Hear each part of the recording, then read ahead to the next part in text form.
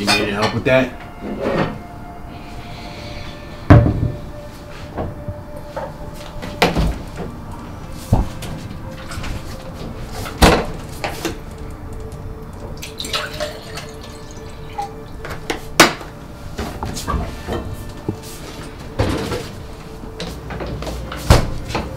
You want something to eat? I made us some dinner.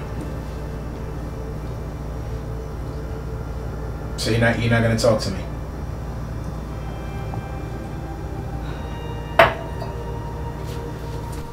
That's it. You're gonna walk away and not talk to me. Okay, let's talk. When were you planning on telling me about your little friend? Who? What little friend? Heather, the little skank we just met outside our apartment. I'm sorry, you were well acquainted. I didn't even think it was that big of a deal for me to tell you. Okay, well it is a big deal when she looks like that and she's hanging all over you. She wasn't hanging. That's not the point. We were outside talking. That's all it was.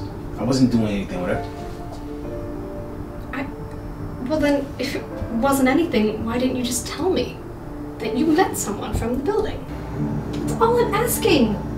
Hey, I ran into a slutty girl. So wait a minute. Every single time I go out and I interact with other people, I have to report back to you. No, not every. So wait, hold on. You cheated on me, remember? I don't know if you remembered that.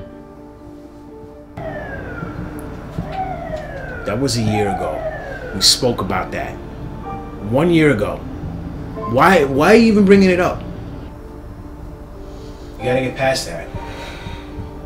Well, it's hard for me to just let it go, and that's easy for you to say because I never cheated on you.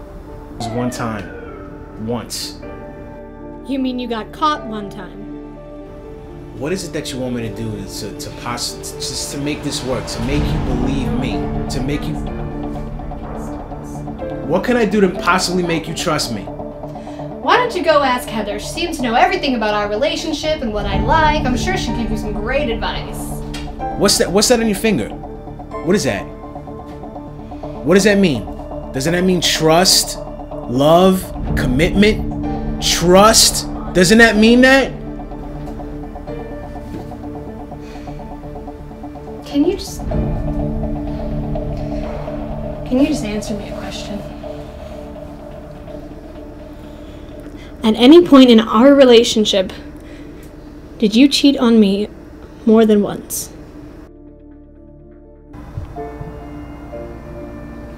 No. You hesitated. You're a fucking liar.